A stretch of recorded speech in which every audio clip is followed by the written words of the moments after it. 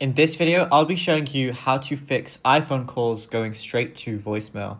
It's a very simple method, so if you find this video helpful, be sure to drop a like and subscribe. But anyways, it would be really annoying if you're ever expecting phone calls or someone is just trying to call you at any given time, but the call is going straight to voicemail and you're not able to pick up. So there's a few different methods to fix this. The first one is swiping down and going over to your control panel. It's going to look something like this. The first thing you want to check is you want to make sure that you don't have focus mode enabled. If you do have this enabled, it's basically do not disturb and you're not going to get any calls or any notifications from any given apps. And you can also customize these different patterns. So you want to make sure that this is turned off and it's not in the white section. Once you're done with that, if your phone calls are still going to voicemail, you want to head on over to settings. Once you're in settings, you want to scroll down until you find apps. You want to press apps and search for phone. Once you're in your phone settings, you want to scroll down until you find silence unknown callers. Now, you want to make sure that this is turned off. Calls from unknown numbers will be silenced, sent to voicemail, and displayed on the recents list. Incoming calls will continue to ring from people in your contacts,